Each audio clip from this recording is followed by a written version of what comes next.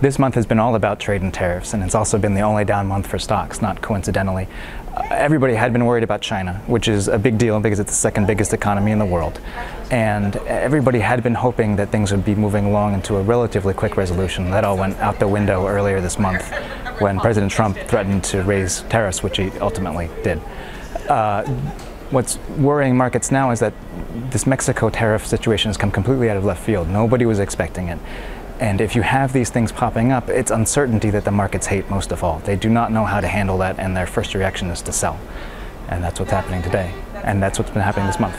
The economy is still doing pretty well. Job growth is still solid. Consumer confidence is actually still high, which is important considering consumers make up the bulk of the economy. It's the markets where all the action is happening. People are very worried about how all these tariffs are going to affect corporate profits going forward, and not just that, but business confidence. If CEOs are not feeling very strong about prospects around the world, they're not going to be investing in their own companies. They're not going to be buying new equipment. They're not going to be hiring more workers. It's going to slow down and have ripple effects throughout corporate profits. Ultimately, U.S. consumers will be the ones paying the tariffs, or at least a big chunk of it. Companies can try to pass it along, but there is pressure to move those cost increases along down the line. They can't absorb all of them without taking big hits to their own profits.